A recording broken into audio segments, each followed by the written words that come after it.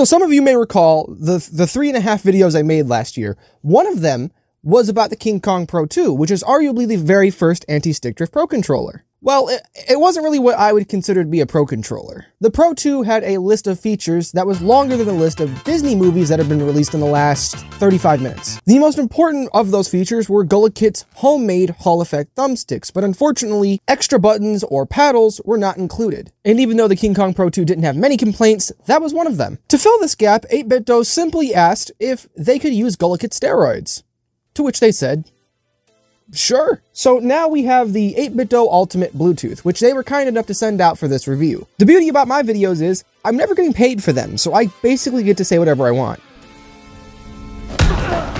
Oh yeah, by the way, did I also mention this controller that is immune to stick drift? It's just as expensive as that one fat-ass controller iFixit made that one video on. Even if you don't end up actually buying this device, I still think devices like this and the King Kong Pro 2 and the King Kong controllers, why do they name them that? I think they're worth paying attention to because with luck, they might actually end up being the future of Pro controllers. And if this is the case, then what does a $70 controller get you 3 to 4 years from now?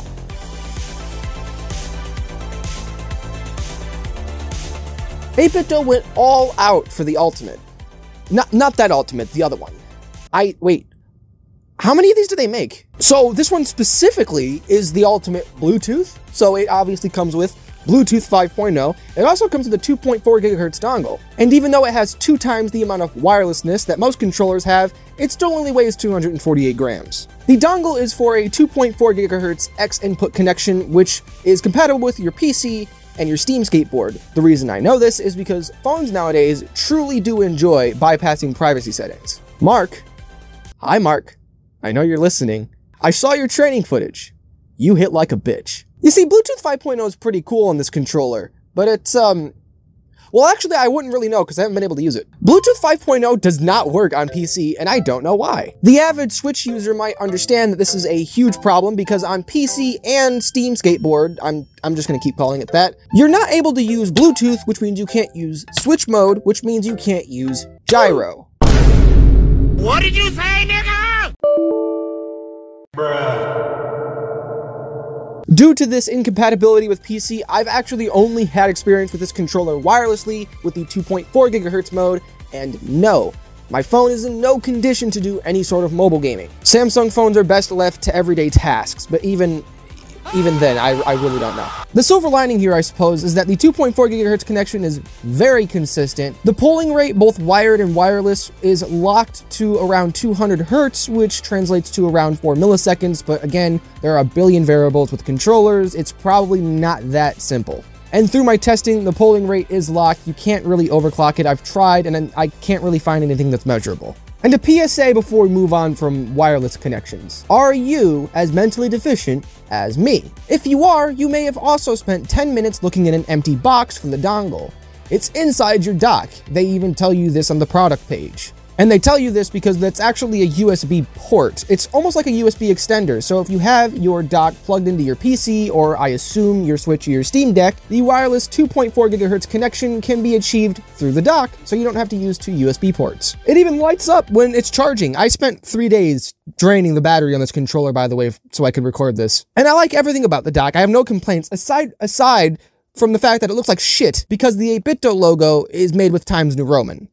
Fuck Times New Roman. You know what? Fuck you too. Roman just wanted to go out and have a piece of pizza and maybe go bowling, dick. So Douchebag forgot to record a transition for this part of the video. So what I'm going to do is I'm going to stand right here and I'm simply going to move across the frame.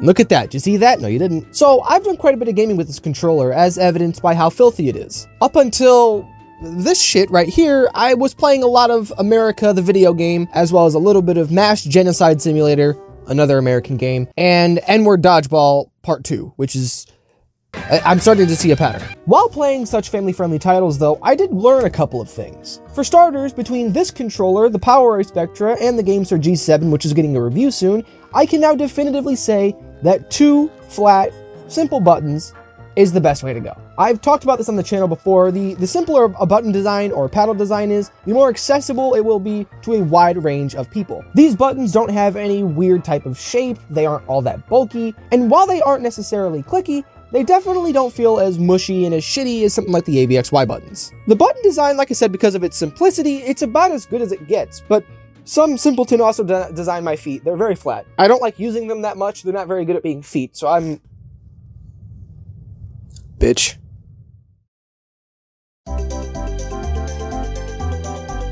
You know, I think GullaKit missed the opportunity to call these GullaKit Super Sticks. I'm not going to bombard you guys with a bunch of technical language about how these anti-stick drift thumbsticks work. It's going to be white noise to 80% of you. In short, this is what 95% of controllers use for their thumbsticks. Carbon film potentiometers are very unreliable, and they can't really maintain a good level of accuracy for all that long. This is GullaKit Super Stick, and you won't believe this shit, but they run on magnets. They're just as cheap to produce, they're far more reliable, and they can maintain their accuracy for far longer periods of time. Obviously, the only controllers that currently use these thumbsticks are GullaKit's line of controllers and the 8Bitdo Ultimate, but hopefully in the future, most, if not all controllers come with some sort of magnetic thumbsticks. But until that happens, owners of these controllers can continue to flex their no Deadzone option on the brokies. If you're 33 and you're homeless, you're a dickhead. Which I can still say, because Andrew Tate hasn't been charged yet.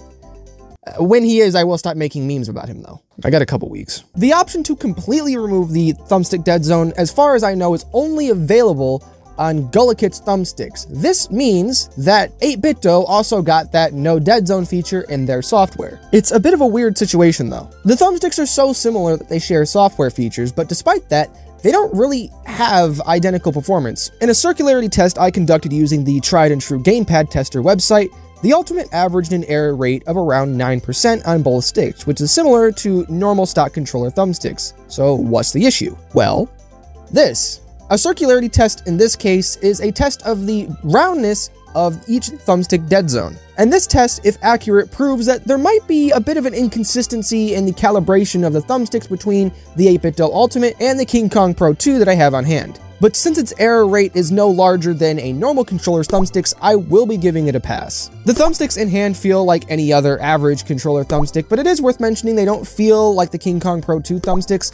Really nothing does, and I'm not 100% sure why.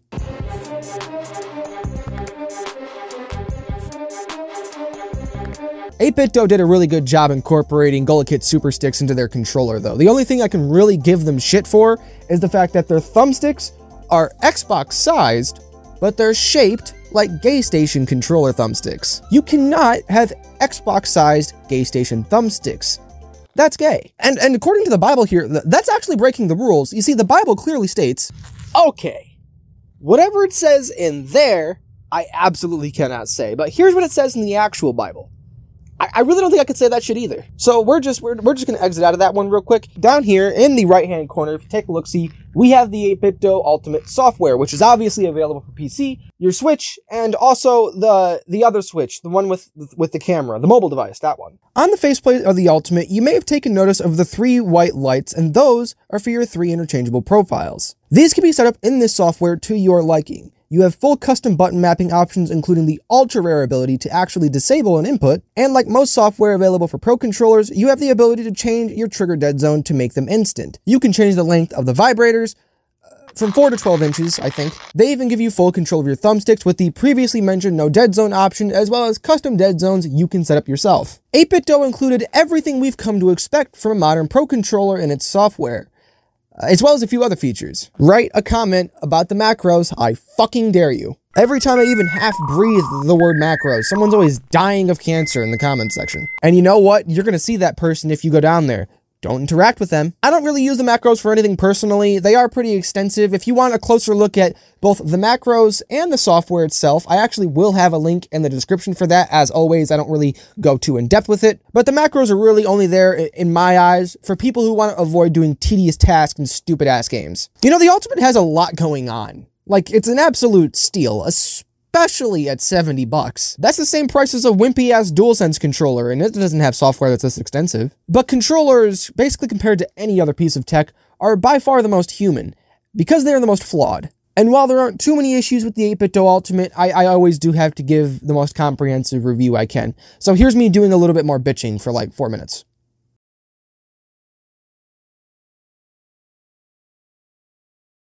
Welcome to the only advantage of my absolutely garbage-ass upload schedule. It's the fact that I get a crazy amount of time with these devices before these videos go up. So far, I've logged between 100, maybe even 120-ish hours on the 8Bitdo Ultimate here. The big problem is that the Ultimate's relatively new. It doesn't really have that much time to breathe, so I probably will have to revisit this at some point in the future if it does actually have some sort of reliability issue. But I was still able to grab a couple of notes. In the time I've had this controller, I've only had to charge it 3 times so far, and this is not going to make sense in a second. The measly battery is only 1000 milliamp hours, but it claims it can hold a charge for up to 22 hours.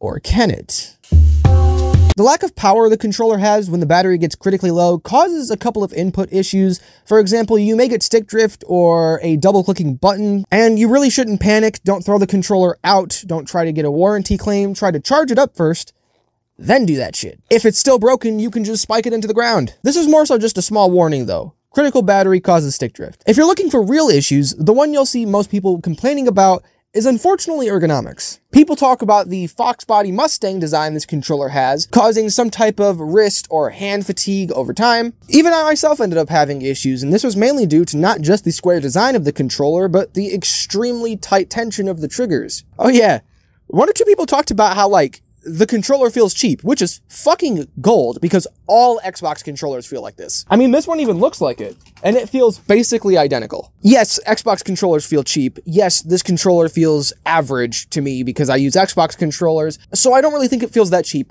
However, I will say the D-pad feels noticeably shit. It's like pressing the power button on a PC that came with Windows 7. It's not great. So people are always vocal with their negatives, and those were all the negative hardware-related issues that I was able to find that were noteworthy enough, at least, to put in this video.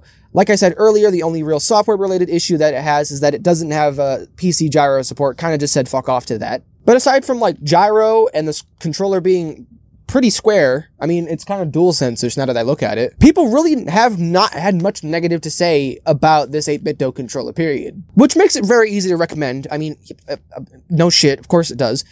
But that really isn't the whole story.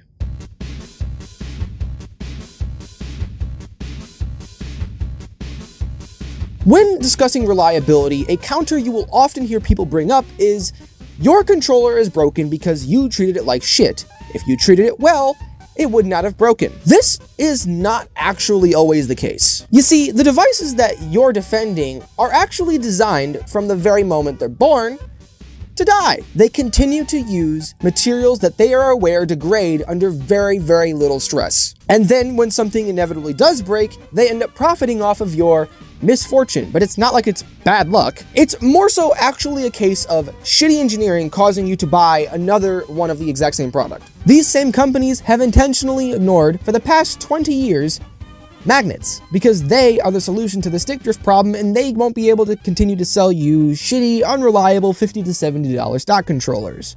And also the Pro controllers, which are even more unreliable, and they're 2 to 3 to 4 times more expensive. A prime example being the Elite Series 2, which is either just as, if not more unreliable than a stock Xbox controller. And that $180 controller came with a 3-month warranty for the first year it was out, and they only changed it because of a goddamn lawsuit. If there's one thing I'd like people to take away from this video, it's not just that the 8Bitdo Ultimate is a great controller. That's obvious. One of the biggest reasons shitty products find success is because they find a way to get you emotionally attached to your fucking purchases, so that even when those purchases and those companies are fucking you over, you'll defend them. Some companies like Apple are so unfathomably dominant over their customer base, they can literally convince them that design flaws in their devices are actually just you using the device incorrectly. Oh, the iPhone 4 antenna is defective in a bunch of fucking phones?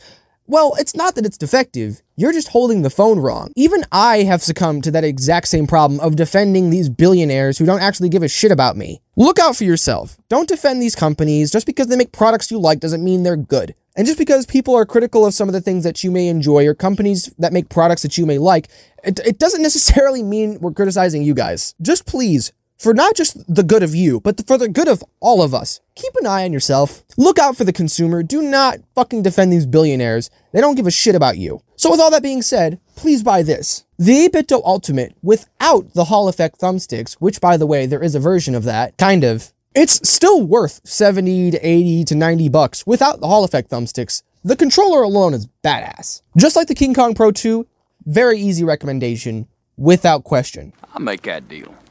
How about you, Udovich? You make that deal? I'd make that deal. I don't blame you. Damn good deal. The future of Pro controllers should look something like this. I would enjoy at least more simple back button designs, even if it's just two. Software integration that does something. And magnetic thumbsticks because they're just as cheap to produce, and now there's no excuse because there's someone producing them and licensing them to you. The future of controllers may actually be going somewhere, and it's been stagnant for a very, very, very, very, very, very, very long time. So I will have a link down in the description below for this, if you're curious and getting a head start. While you're down there, be sure to drop a comment on what you'd like to see reviewed on the channel. I am taking suggestions. It is the new year. I know I didn't make a New Year's video like I do every year, so here it is. I was a fuck up last year, and I apologize. Empty promises run throughout my family like they're goddamn genetics, and I am going to do my best to stop it. And I actually am working on content. I'm working on getting a backlog going so you guys have videos 2 times a week, every week. The undefeated, undisputed controller review champion is back. I am undefeated. If anyone would like to fight for like a belt, I'll make like a belt with a controller on it, and I'll beat the fuck out of somebody for that shit. We'll figure it out some other day. Anyways, I love you guys. I sincerely hope to see you in the next one, and I sincerely hope to see you guys in the upcoming DualSense Edge review. Peace out.